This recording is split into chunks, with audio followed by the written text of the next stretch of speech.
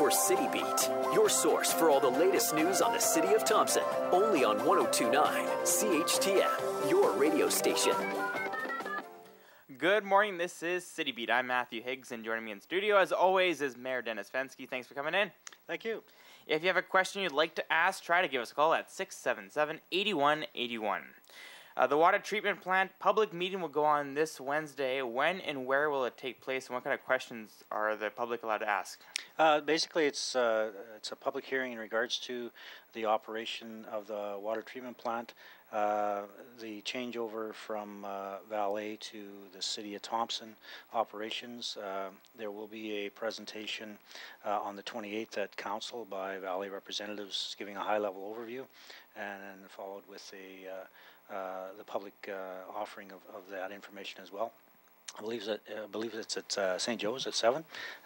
So be sure and come down and bring all your questions, and we'll hopefully be able to answer all the questions that are available.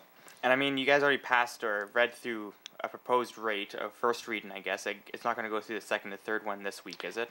Okay, so I think we're probably confused in regards to the wastewater treatment plant in regards to the funding for that, which is two different projects.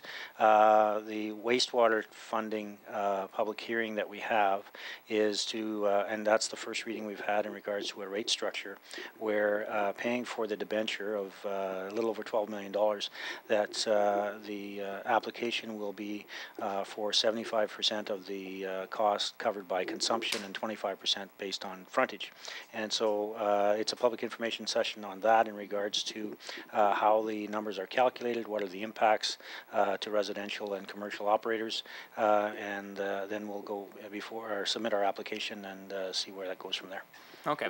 The Association of Manitoba Municipalities got together, and of course you were there. How was the meetings, first of all? Excellent. It's about 1,000 delegates from across Manitoba, all the cities and towns and RMs in regards to the mayors and elected officials and the CAOs.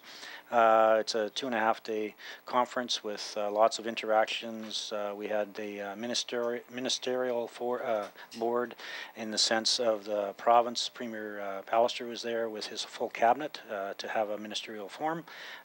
Question and answer period from the delegates. That went really well. We had resolutions. Basically, the AMM, Association of Manitoba Municipalities, is our lobby group that lobby on behalf of our association with the provincial government. So there are a number of resolutions raised and passed to give the AMM mandate to go forward to the province and lobby on our behalf. And then a number of workshops. We, as the City of Thompson, presented a workshop in regards to the CSO program, the Community Safety Officer program, how it's going, the annual report, and the review process we're going through with the Department of Justice and other communities that are interested in running their CSO program. So it was well attended, got some good questions, and we got some good feedback from that presentation as well.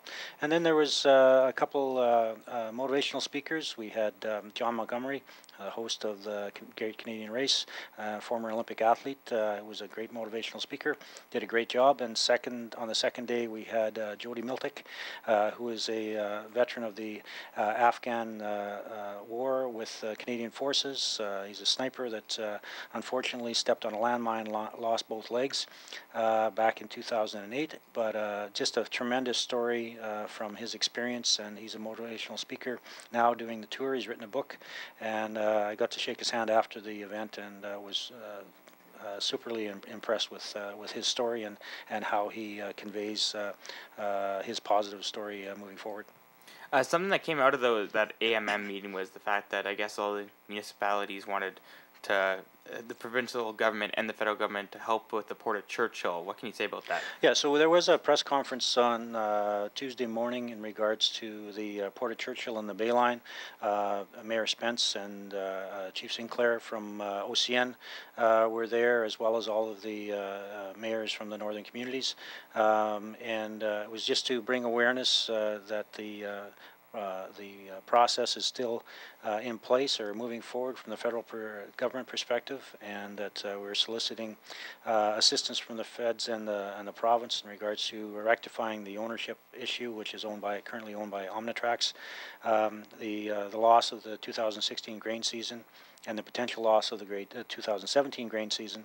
And so things are working. There has been some funding made available from the federal government, Western Diversification, $4.6 million to assist in the short term, but there is a long-term solution needed in regards to the ownership and operation of both the Bayline and the port, so we'll continue to bring that fight.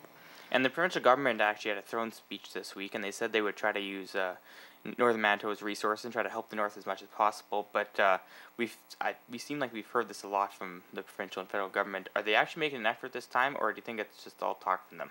No, actually, I was at the throne speech, and it was nice to hear that they specifically mentioned looking north as a program. They've named a task force, and again with Chief Sinclair and Chuck Davidson from the Manitoba Chamber of Commerce as the co-chairs. The task force will be looking for ways to improve the economic environment in northern Manitoba, including industrial development, tourism, and growth from that perspective. So I think we're moving in the right direction. We're getting some traction in regards to the importance of the northern economy. So I'm looking forward to working this.